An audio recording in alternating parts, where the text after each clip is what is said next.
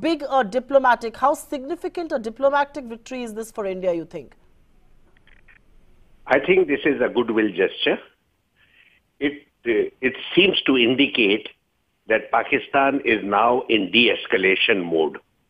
I think that the skirmish that we had, we attacked, they responded, and there was a loss of aircraft on both sides.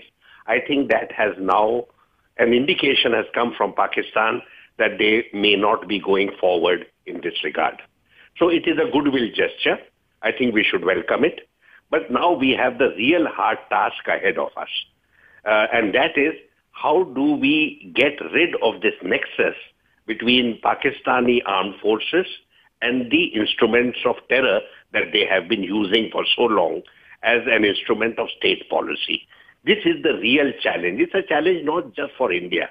It's a challenge for the international community at large.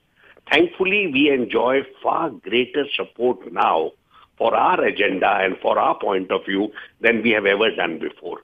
Not only are the Western powers with us, you will recall that very rarely was the United States with us, supportive of us till very recently.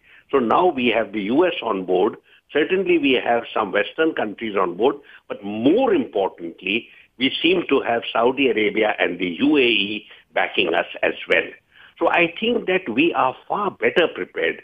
The region and the international community are far better prepared to work with Pakistan to see how we can de-link their armed forces from these instruments of terror. It's going to be a long haul, and there may be a few steps backward as well. But I think we are on the right path, and things may improve as we go along.